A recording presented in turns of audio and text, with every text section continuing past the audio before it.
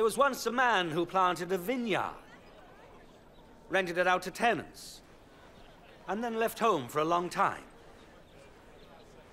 When the time came to gather the grapes, he sent a slave to the tenants to receive from them his share of the harvest. But the tenants beat the slave and sent him back without a thing. So he sent another slave. But the tenants beat him too, treated him shamefully, and sent him back without a thing. Then he sent a third slave. But the tenants wounded him too and threw him out. Then the owner of the vineyard said to himself, "What shall I do? I'll send my own dear son. Surely they will respect him." But when the tenants saw him coming, they said to one another, "This is the owner's son. Let's kill him and his property will be ours." Tell us more, Lord. So they threw him out of the vineyard and killed him. What then will the owner of the vineyard do to those tenants? He will come and kill those men and give the vineyard over to other tenants. What then does this scripture mean? The stone which the builders rejected as worthless turned out to be the most important of all. Everyone who falls on that stone will be cut to pieces. And if that stone falls on someone, it will crush him to dust.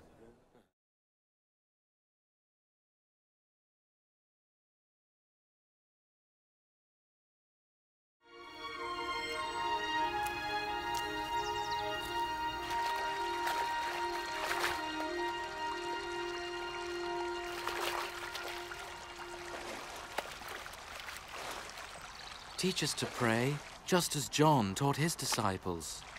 When you pray, say, "Our Father in heaven, holy be your name. Your kingdom come. Your will be done on earth as it is in heaven. Give us day by day our daily bread, and forgive us our sins, for we also forgive those who sin against us. And lead us not into temptation, but deliver us from evil."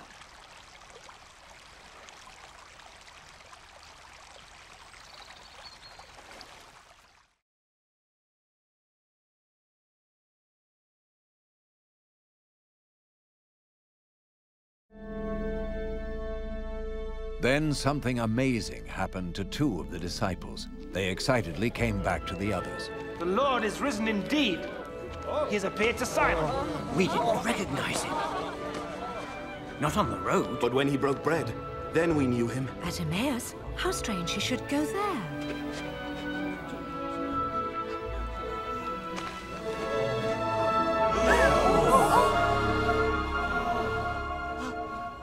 Peace be with you.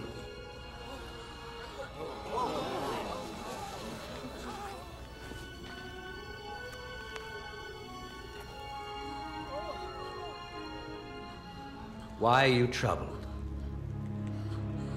Why are these doubts coming up in your minds? Look at my hands and my feet, and see that it is I myself. Feel me and you will know. For a spirit has not flesh and bones, as you see I have. These are the very things I spoke to you about while I was still with you. That everything written about me in the law of Moses and the writings of the prophets and the Psalms had to come true. This is what is written. The Messiah must suffer and rise from the dead on the third day. And in his name, the message of repentance and the forgiveness of sins must be preached to all nations, beginning in Jerusalem. You are witnesses of these things. I myself will send you the one my Father has promised. But you must wait in the city until the power from above comes down upon you.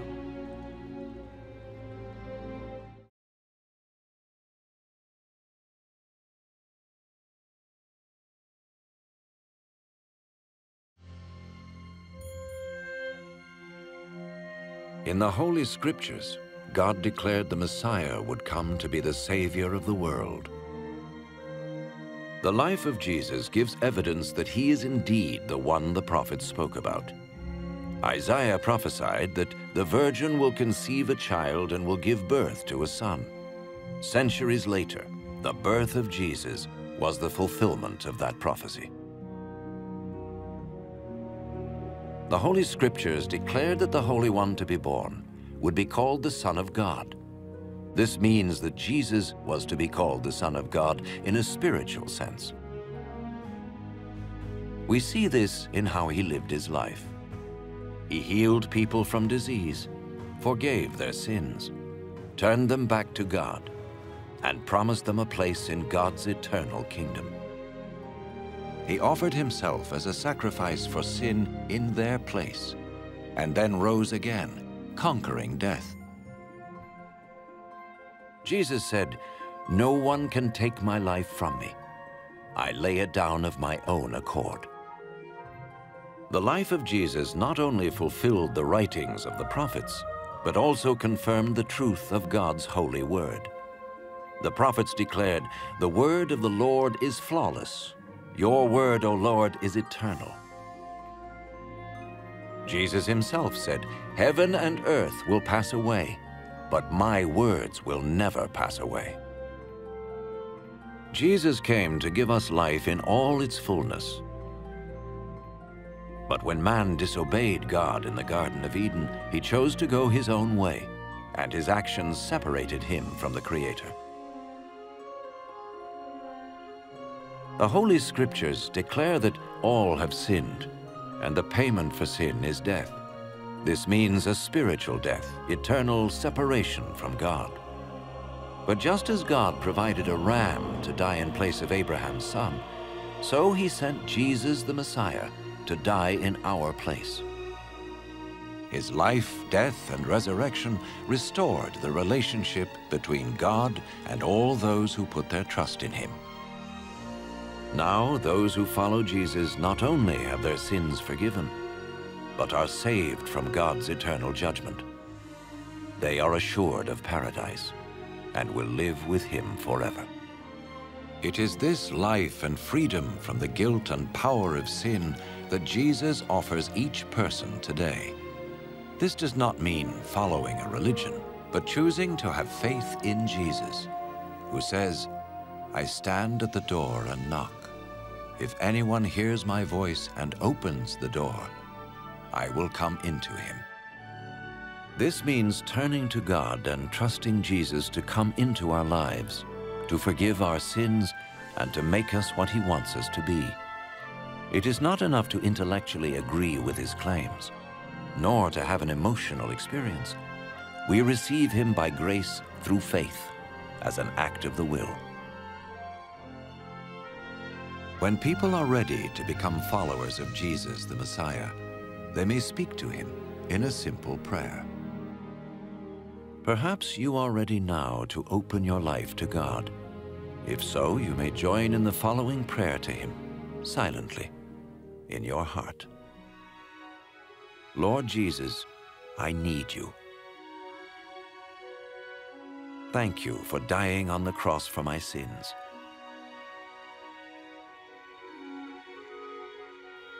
I confess and repent of my sins. I open the door of my life and receive you as my Savior and Lord.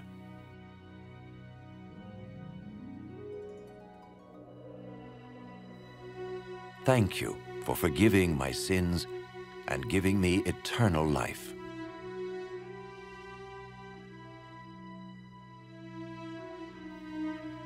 Make me the kind of person you want me to be. As I become one of your followers. Amen.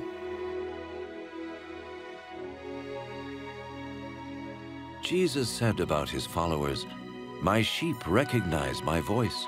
I know them, and they follow me." In order to experience the abundant life which Jesus promised, his followers talk to God each day in prayer and read or listen to his word. They tell others about him and meet regularly with those who love and follow him. Remember his wonderful promise. All power is given to me in heaven and in earth. Lo, I am with you always, even to the end of the world.